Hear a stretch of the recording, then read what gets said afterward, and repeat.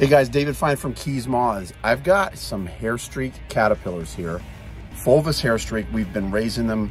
I've been taking you through step by step how to get eggs from a female hairstreak butterfly, a tiny little butterfly, about an inch, less than an inch wingspan. And we're raising them through, and we are going to document the entire life cycle of the Fulvous Hairstreak. And we're gonna open this up and we're gonna show you some final instar hairstreak caterpillars. I have to split them because they eat each other. Okay, so we're gonna go open this container and see how they do. We'll feed them and finish out this life cycle. So let's get to the video. Guys, all right, so we're going to check and see what do our Fulvous Hairstreak caterpillars look like. We've got some good ones.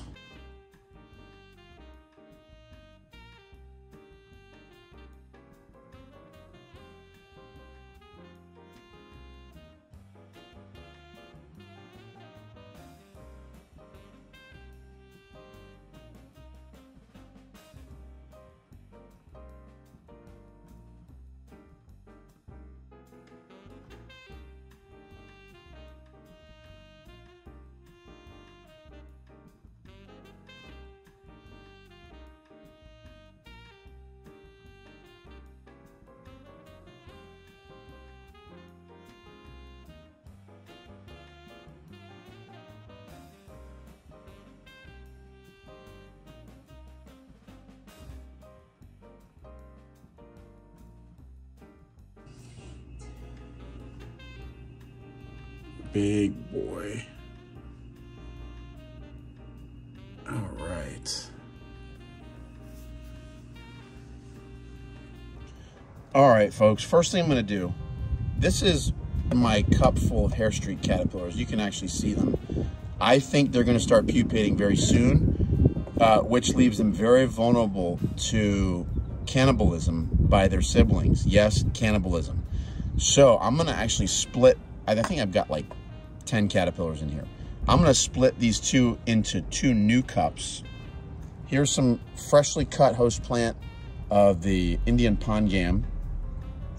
Oh, actually, there is a skipper hatch right there.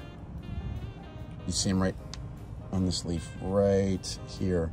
There's the old eggshell, and there's a little leaf fold there. So we've actually got a Leo skipper, Polygonia Leo hatch right on this leaf right here. So maybe we'll go ahead and add him to the group of stuff that we're raising.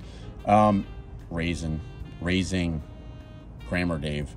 Now these things are super, super picky. I mean, they don't eat leaves that are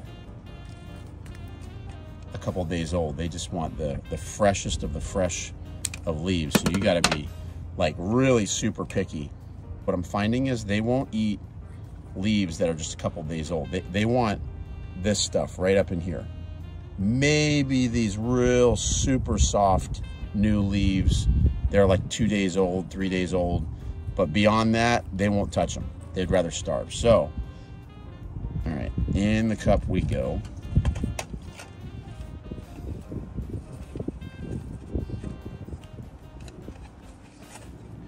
In the cup we go.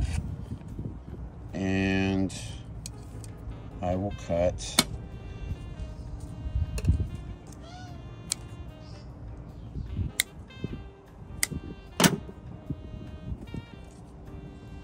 okay, so I've got just this fresh new stuff here, and I've got 4 stems going in this one water pick, and it's all this nice reddish color. They don't even have the chlorophyll setting in yet on these leaves. That's what the hairstreak caterpillars seem to like from this species. So we are going to get these guys, this leaves curled nicely into this cup.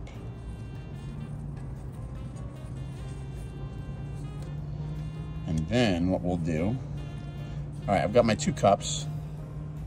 Now what we're gonna do, we're gonna go through here and we are going to see what we can find, and we are going to put these caterpillars that are in here, and we're gonna split them up into 2 cups. We gotta give them a little room because hair streak caterpillars are famous, guys, for eating their siblings.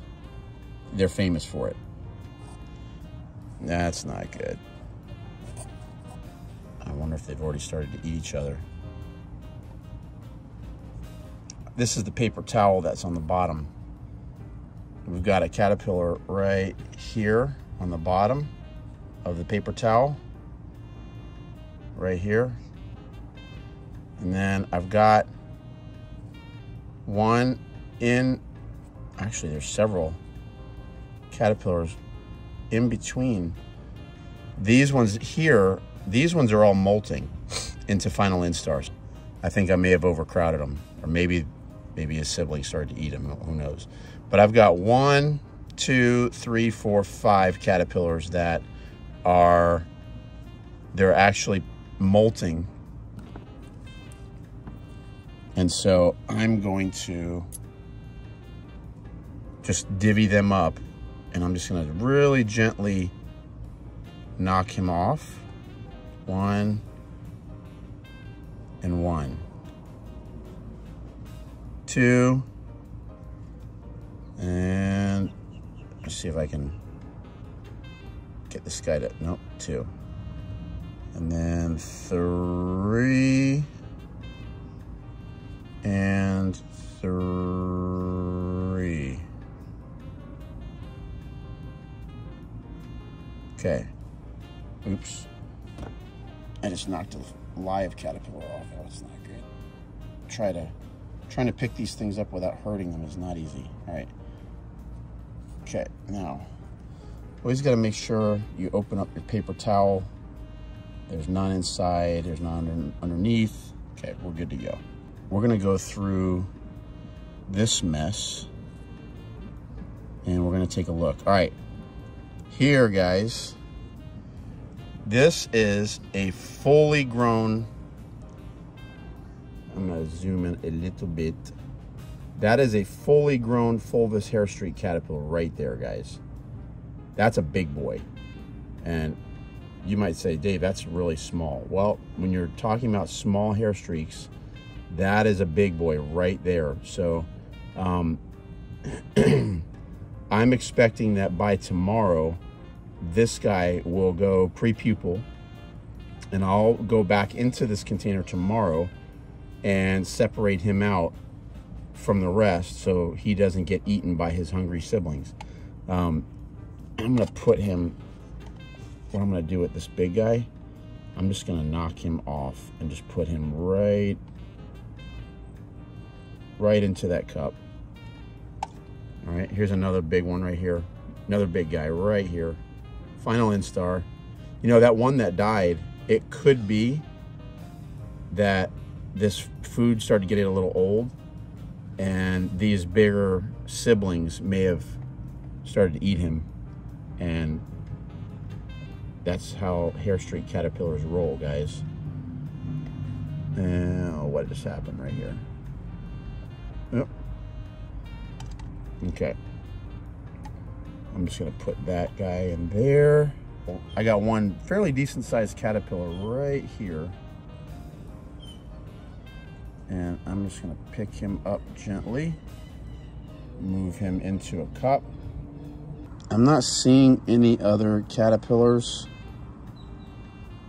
It looks like I've actually had, guys, it actually looks like some of the caterpillars have eaten each other. Guys, this big caterpillar right here, and yes, that's a big one, was pre-pupal and started to make its pupa. I didn't get to it fast enough, and its siblings started to eat it. So that's part of the deal when raising blues and hair streaks. They are highly cannibalistic, and this one actually fell prey to its siblings. And one of the things is, when a caterpillar, all it has to eat is leaves, protein is actually not something that they have easy access to. So when they can get proteins that have the same body composition, that aren't foreign to their body type, such as a sibling, when vulnerable, they will eat their siblings. So a lot of hair streak caterpillars and blue caterpillars will go savage and eat either the vulnerable larvae when they're molting or making their pupa, or the pupa itself. I've actually had hairstreak larvae eat the chrysalis itself. So unfortunately, I didn't get to that one in time. They started to eat it and it's dead. One of the better strategies you can do, guys, is actually when the caterpillars start to get into second, third, fourth instars, you can actually separate them each out into their own individual container. That is definitely the best way to do it. But I was actually on the road and had just brought these cups with me, and I didn't have any extra stuff. I had to take care of them on the road, which is not the best. It was a couple more days since I was able to get them fresh food.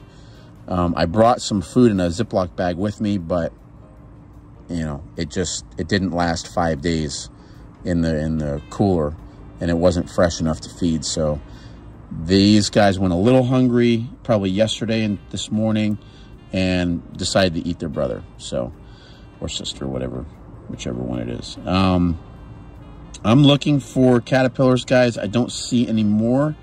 I believe we have about 7 or 8 caterpillars within these 2 cups. A couple of them are in final instar, great big caterpillars, and I'm expecting them to make their pupa by tomorrow. So that's about all we have for the final instar Fulvous Hairstreak caterpillars for today. Guys, I hope you enjoyed this video on raising hair streaks. We're going to show you the rest of the deal, the pupa and the adult coming soon. So stay tuned. Don't forget to subscribe and hit the bell for notifications so you don't miss out on any of the Keys Moths action. We got plenty of videos lined up for you. Don't forget to give me a like. I'd appreciate that. We're raising all kinds of stuff here in South Florida. So if you have a request, comment down below, or you know what species you want me to raise next, or if you know how to get eggs from a certain species, I am all up for, you know, if you get a caterpillar, you want to document the life cycle, you can, you know, message me in the comments below and we'll connect and we'll do a video on whatever caterpillar we can find here in South Florida. So guys, till next time, let's get out there and enjoy South Florida and raise some little baby hairstreak butterflies. Take care now.